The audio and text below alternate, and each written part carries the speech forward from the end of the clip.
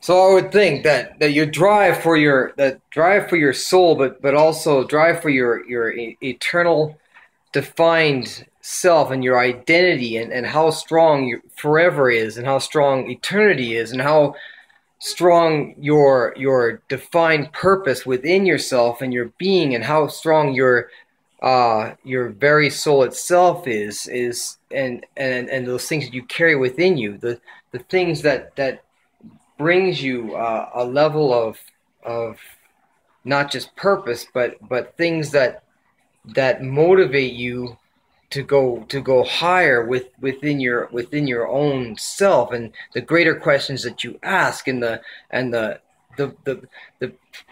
principles of where you see your ideal self, and the questions that you have higher standards of yourself, and the things that you set your goals for, and not just your goals, but how you see your existence in this real world, in this reality with God, and how you carry those things is the most important.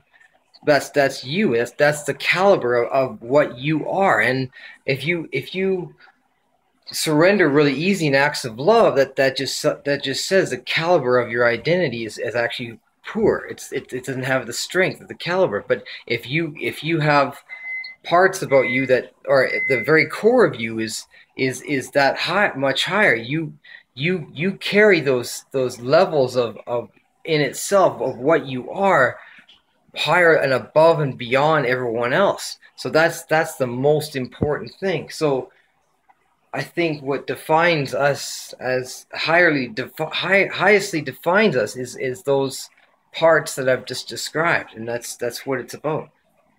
And the whole point of eternity is our eternal soul forever. And if we surrender those parts that and our truth within us, and the strength of our truth that defines us at the very highest, is what we can't get rid of, and we have to stay in with the integrity of that strength. So that's the most important thing. And if you have that strength, and you can fight with it, and you fight for forever, and you fight for the things that's the most strongest thing there is.